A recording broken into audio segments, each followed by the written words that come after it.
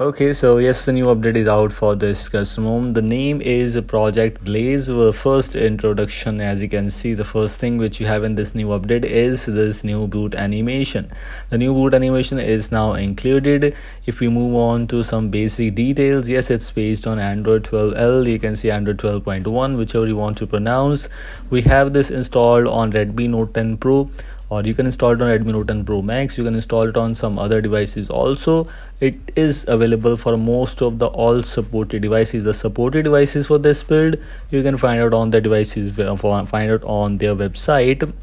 It's based on Android 12L with this Easter egg. In some custom homes, we don't even have this kind of Easter egg, so that's there. We are quickly to the changes. First of all, the thing is which we have is new game space. The game space has been improved, and a lot of users love to play games on their devices, so this is what they need. That's already there. You have the information regarding the time, the date, the day, the battery percentage, and of course some more things, performance, battery, or standard, whichever you want to apply it on your device. And of course some basic customizations or basic features of course present. You can use this thing on a device if you want to. Looks quite good, as I'm not a gamer, so of course I'm not sure about it. Another change, another new thing which we have is some VoLTE and Wi-Fi icons which are included in this one. As I don't have SIM right now, so that I will not be able to show you that which are these icons, but you most probably already know about these. HDMI UI 11, VoLTE, ASUS, EMUI, etc. are almost same kind of things.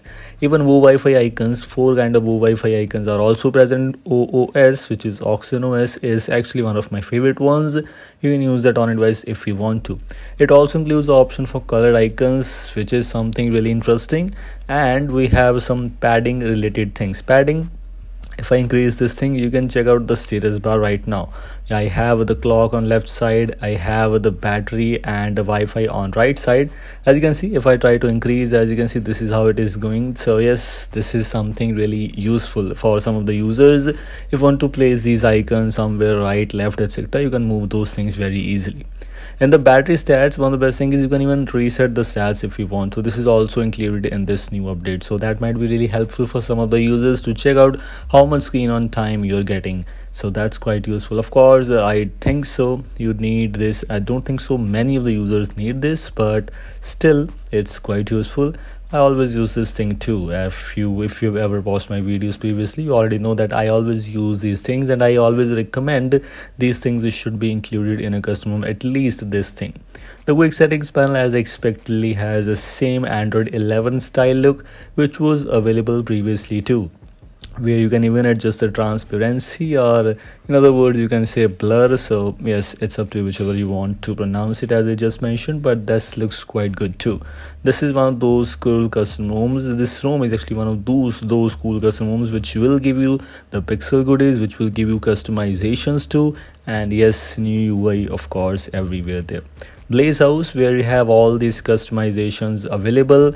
Here you have some information regarding if you want to find a bug, you can report it on their Telegram group, and the Telegram group support group, you can find it on the website. Of course, I will provide you the website link for sure, so that might be helpful for you to install all the new builds for your device, including this theming options. You can see signal icons, icon pack, etc.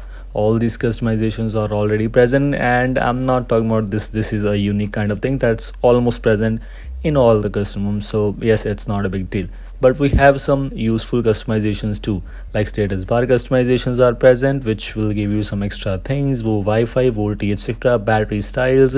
Quick settings panel also has some basic customizations regarding brightness, etc. If you want to take a look, you can use this option. And we have this quick setting transparency. As I just mentioned, you can see the quick setting blur, or you can see the quick setting transparency. You can adjust the level. I am using 6, sometimes I use 5 and 6 or 7. That feels good, at least in my case.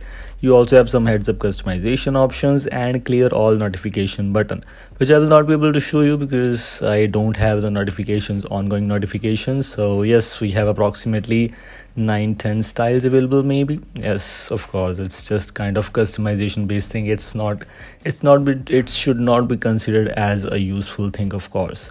Lock screen customizations, small clock, which is quite useful.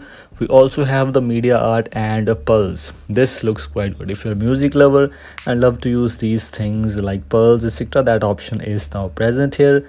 Rounded corners with this kind of things, ambient pulse. Yes, a lot of things are included for the music lovers. Of course, if you want to use it, you can. Other than also some basic customizations and system, good feature include the vibrate on connect call waiting, etc.